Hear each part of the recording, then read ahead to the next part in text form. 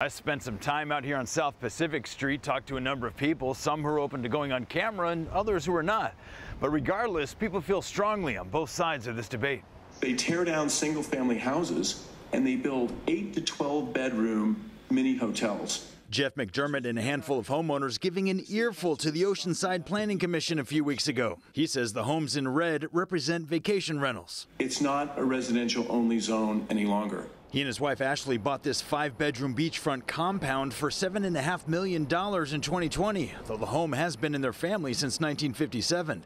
Next door is a short-term vacation rental. I don't want to sleep in my house if my husband's not there, because there are so many sketchy people renting these houses overnight all around me. The rental next door is owned by Dr. David Fishbach and his beachfront-only vacation rental business. This is the kitchen. This is the living room.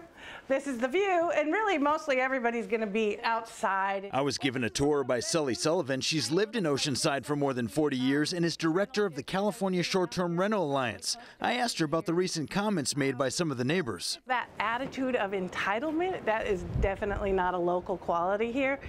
We are open to the public. We give local experiences to the visitors. Fishbach says he's drafting plans to tear down this 3-bedroom house and build 2 separate homes for a total of 10 bedrooms. Oceanside's rules allow 2 visitors per bedroom plus 2.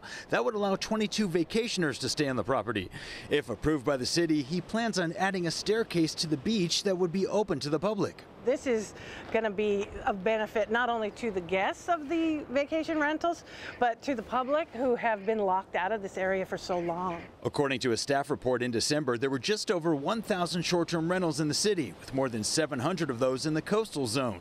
Last fiscal year, the city raked in about $16 million in transient occupancy tax, half of that from hotels, the other half from short-term rentals. I just really feel we kind of got to get a handle on it. Sherry Mackin is former deputy mayor of Oceanside. She says city leaders right now are revisiting this issue and considering a number of revisions. I'm hoping, again, that they can get a handle on it and make sure that if people complain, that they actually follow up on it. The Planning Commission will take up this issue on March 25th, after which it will go to the city council again. In Oceanside, Brian White, CBS 8.